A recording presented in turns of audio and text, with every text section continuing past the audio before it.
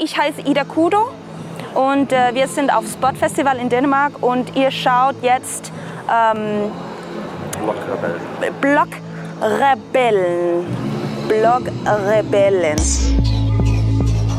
Down came a witch, turned me into a bitch. All of a sudden I am missing all love for you. Had no clue I got stitched up by the witch as I woke up, realizing I broke up, now we are through. Honestly I must say, what a disastrous way I left us both in a pool of agony. Bitterness goes so deep, I only hear myself weak in the jungle of demons that laugh of me. Jenny took my happiness, bring back my friend. Jenny took my happiness. Jenny took my happiness, bring back my friend. Jenny took my happiness. Better go get lost now. So my name is Ida Kudo. I am a half Japanese, half Danish producer, songwriter and performer in my own band with the same name.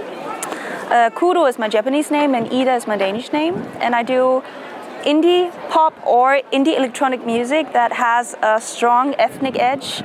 So I love to use samples such as a lot of real organic percussion sounds, wooden sounds, rimshot sounds. I have in my band one band member who plays Indian drums and African drums, and I'm just very fond of bringing in some sounds that are quite tribal or quite ethnical.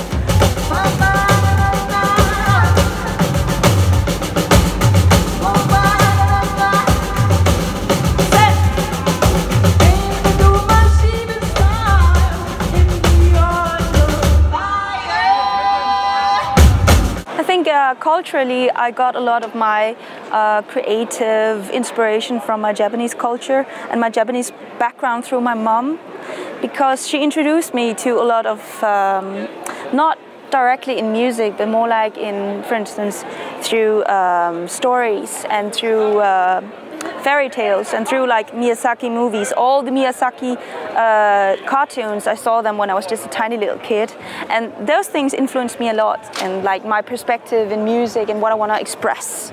And I also think Japanese and Danish as I have something, the Scandinavian side has something that's quite I say, the Scandinavian people, they're a little bit, they're quite honest in some sort of way, you know. You want to be honest, you want to be truthful, and I think I have some sort of that vibe in me when I perform.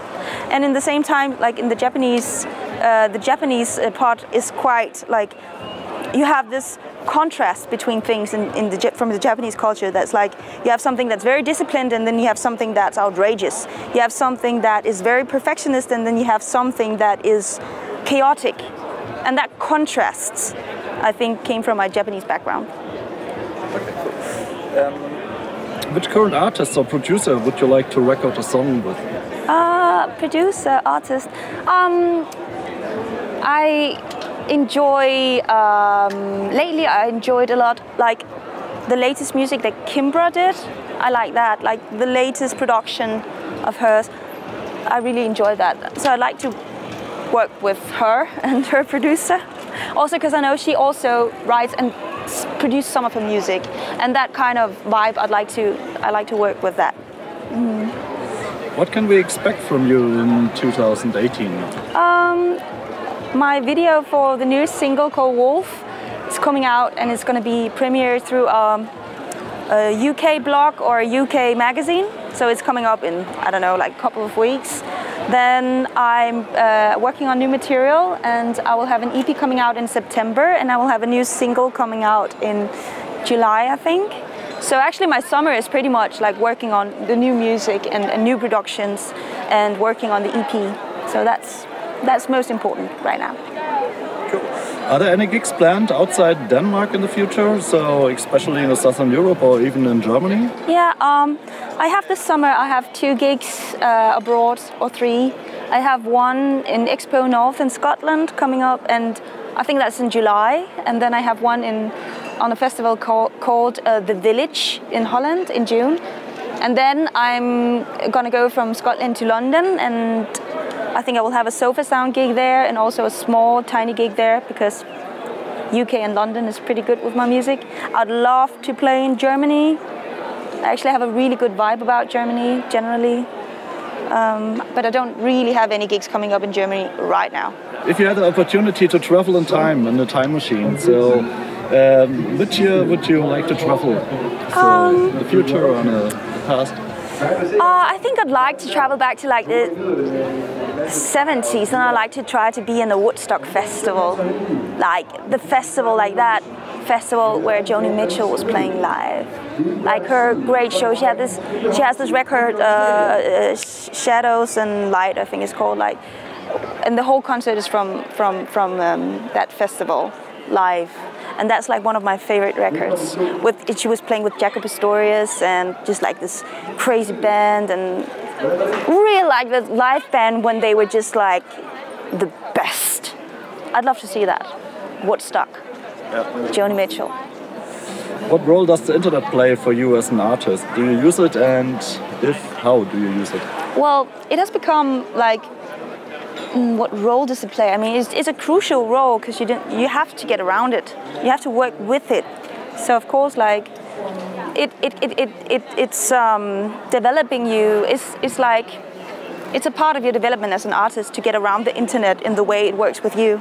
Of course, you have to do the social media part, but also it's really important, like, to get on the playlists and find out, for instance, like, in which countries am I played more?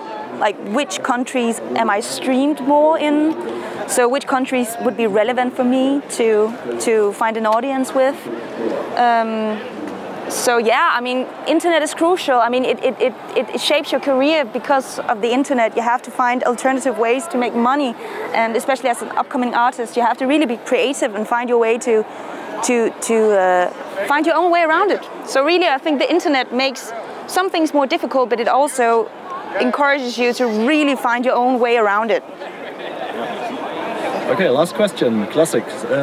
Vinyl or streaming? I hate to say it, but I'd say streaming, because I don't own what do you call that? A vinyl player. Yeah. And maybe I should, but I don't. Okay. But as long as it is great music, then it doesn't matter.